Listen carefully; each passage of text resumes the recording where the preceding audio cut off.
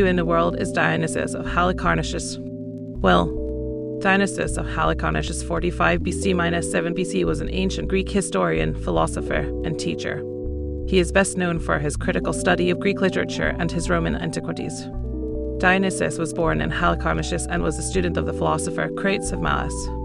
Dionysius' writings are highly influential, and he is remembered for introducing critical analysis to the study of Greek and Roman literature. He was the first to use the term criticism in its modern sense. He was also the first to analyze Greek literature in terms of style and content, and to use evidence from ancient inscriptions to supplement his accounts.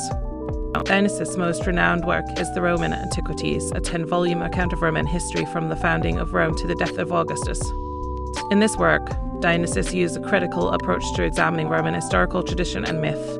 He also wrote a series of essays on various topics, such as oratory, geography, and history. Dionysius' legacy can be seen in the many scholars who have drawn upon his works. His critical approach to literature and history has influenced subsequent generations of scholars, and his Roman Antiquities is still an important source of information on Roman history. He is also remembered for his contributions to other fields, such as philosophy and rhetoric.